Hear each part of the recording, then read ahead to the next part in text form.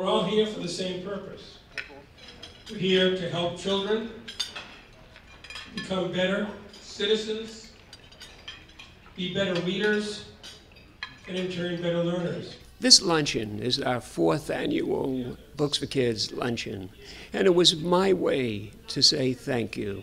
Thank you to all of the readers that we do have. Thank you to the school principals and to the superintendent of schools and to the teachers. Without their support, none of this could happen. But the teachers alone, even though they do a tremendous job, they can't do it by themselves. So volunteers and you giving of your time and working with our administrators, it does make a difference. We want to just help these children, and the way we're doing this, by going into the classroom, by helping the boys and girls with reading and listening, comprehension skills, critical thinking, character development, career education, and then giving them these books that they could hold on to.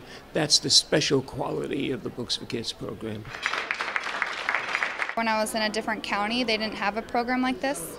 So I was open to it, obviously, and I've just grown to love it instantly. And this is my 2nd year in this county, and I asked my reader to stay with me, please, because she's so great, and my kids just love it. They don't have parents that read to them, most of them, or they don't speak English. Oh, they love it. It's one of their favorite days of the month, and they love when they come in, and they're interactive, and they really look forward to it. These boys and girls need to know that not only does the teacher care, not only does the principal care, but when we go into that classroom, these boys and girls need to know that we truly care about them. And that's the nature of the Books for Kids program.